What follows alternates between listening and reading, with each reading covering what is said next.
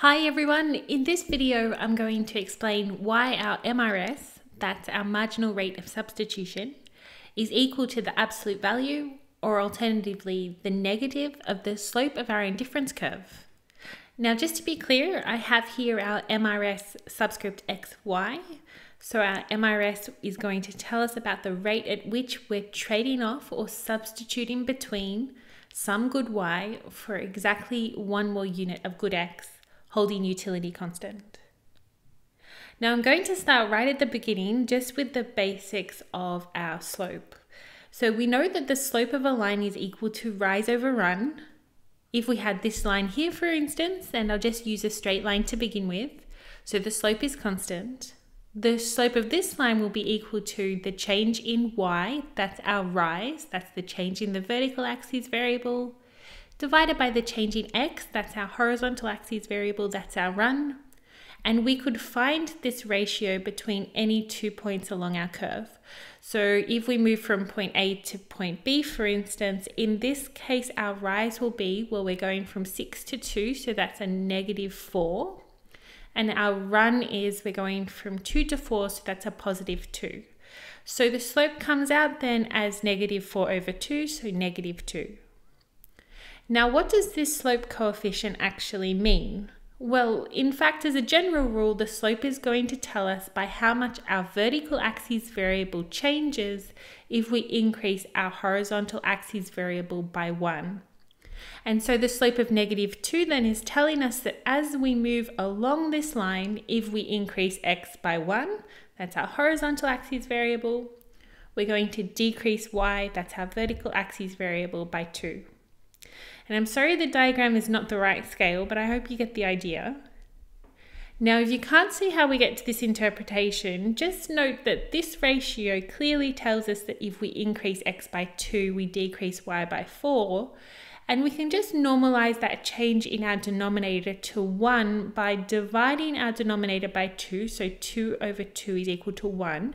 So now our change in x is equal to +1. But we also have to divide the numerator by 2 as well in order to keep that ratio constant.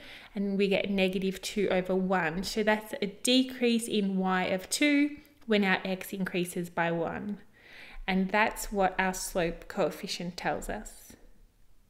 Now with our indifference curves, and I've drawn one here, it's pretty much the same interpretation of our slope coefficient, except of course that very often, and as I've drawn it here, the slope of our indifference curve will change as we move along the curve.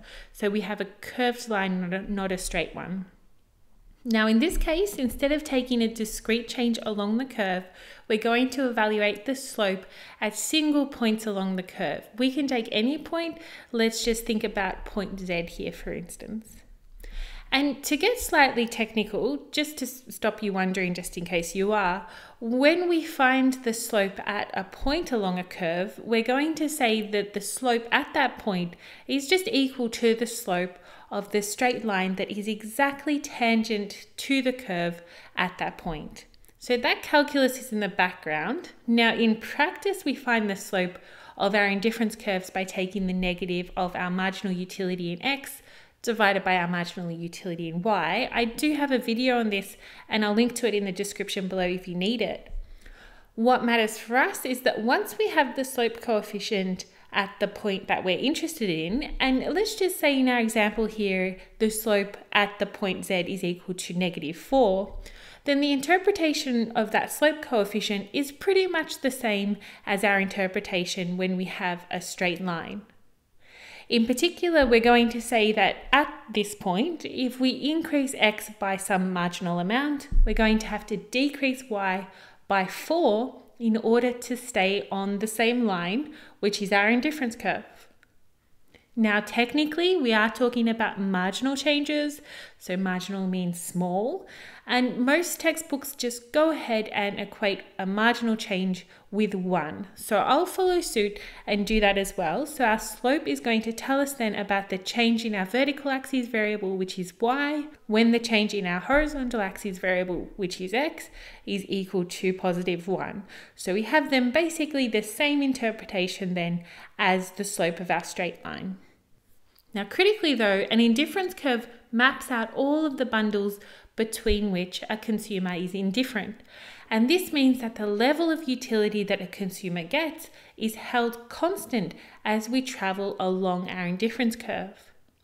So it follows then, going back to the point where our slope is -4, that this slope is telling us that if we increase our consumption of good X by 1, we would decrease our consumption of Y by 4, and that would keep our utility constant. To say this another way, at this point, the consumer trades off 4 units of Y for exactly 1 more unit of X. And hopefully then you can see the link between our slope coefficient of our indifference curves and our marginal rate of substitution. The absolute value of our slope is telling us about exactly the same trade-off as our marginal rate of substitution. Now it is critical here, and I should have written it down but I didn't, that when we draw our curves, X is on the horizontal axis and Y is on the vertical axis. That's important. Let's take one other point down here to demonstrate the link again. If we're, say, here and we understand that the slope at this point is -0.5, well, the slope coefficient means that if we increase X by 1 unit, we have to decrease Y by 0.5, by a half, in order to keep on the same indifference curve. So at this point then, we would trade off half a unit of Y for 1 more unit of X, and that would keep our utility constant. So our MRS then would be just 0.5, which is the absolute value, or the negative of our slope. All right, so that's the link then between the slope of our indifference curves and the MRS. I do hope the video helped you. Thank you so much for watching. Please subscribe and like, and have a good one.